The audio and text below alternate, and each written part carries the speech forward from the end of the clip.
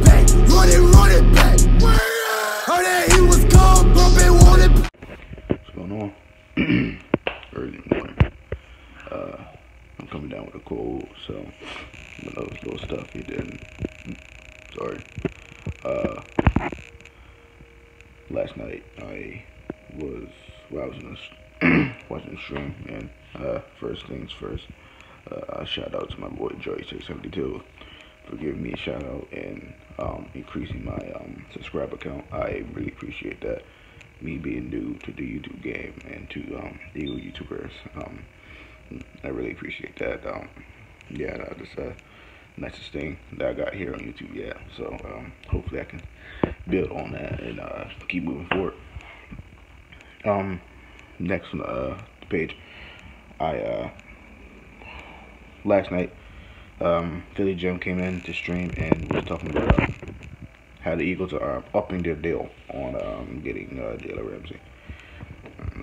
Everybody know the clown named Michael Lombardi said that for the next few days, the Eagles will try to pry away the Jalen Ramsey. Sorry, I briefed for it from the Jaguars. And my thoughts on this is good, great. We need him. He's not a want. He's a need. He's not like, we're not like the fucking, I don't know, what's the team, I can't think of a team that just grabs players. Like the Browns didn't really need Odell Beckham, but they got him anyways. That they wanted him. We need him. We need Jalen Ramsey. It's really not a lot to say about it. I think Orlando Scandrick was just a body. Because we only had 2 corners and we had 3. Jalen Ramsey make 4. I think if we are heavy on this, we can get him before our game versus the Jets. Give him time to learn off the defense and give him time to settle in. The number I think he probably wears probably 28, because 20 is retired. Is my boy Brian Dawkins. But I was waiting for this morning that when I woke up, I was trying to sleep longer. I hope I see the Eagles trade for Jalen Ramsey by today, but I can't be picky. It happens when it happens. Trades can take a while, or the trade's already been done. But that's not the case. I just saw something that he will be playing today, but his back hurts. I can honestly say he's fine. The only thing I can say that wasn't fake is his birth of his child. That's not fake. But him being hurt, maybe he's a little bit sore. Him being hurt, this, that, whatever. BS. He doesn't want to be there no more.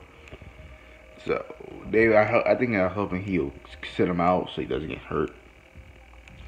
But he's going to play today. Blah blah blah. But he's not really hurt. He's not really hurt. In my opinion, what I believe. Maybe he is. Maybe he's not. But yeah, getting Jalen Ramsey would be a great addition to our defense. It would help us out immensely. Shut down one half of the field. If other corners need help, Malcolm Jenkins can go over there and help him out. The trade, I would give him 2 first-round picks. If you're going to be the team that we all think you do, or we all think you will be, you're going to be in the mid 20 to 31 range. You want a top 10 player. It's not how it works, Becco. For the next 2 years, Jalen Ramsey is 24. And he's already the best corner in the league, arguably. In my opinion, he is. He will change the Eagles defense, like how T.O. changed our receiver core when we got him all those years ago. It will help our defense so much better. It will make the quarterback hold the ball longer, because maybe one side of the field, our receivers double teamed by one of our corners and Malcolm Jenkins, or even that one of our corners is fine and Malcolm Jenkins can play in the middle like he's supposed to be, not playing inside the box and not having safety help or having to give safety help 24/7. It will help our defense so much. And seeing Fletcher Cox go back to his original form when we played what's that team name again? The Packers. Getting pressure, first one off the line, first one in the backfield. That's the Fletcher Cox we know. We got time until we play the Jets. Our team will be healthy, fully healthy,